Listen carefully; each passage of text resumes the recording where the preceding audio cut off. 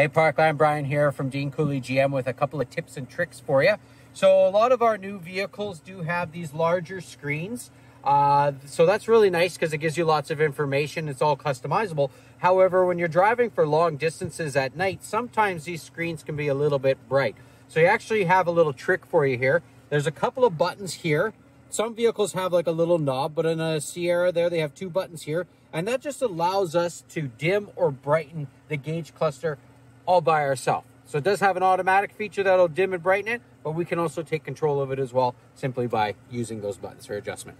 For more tips and tricks, follow us on YouTube.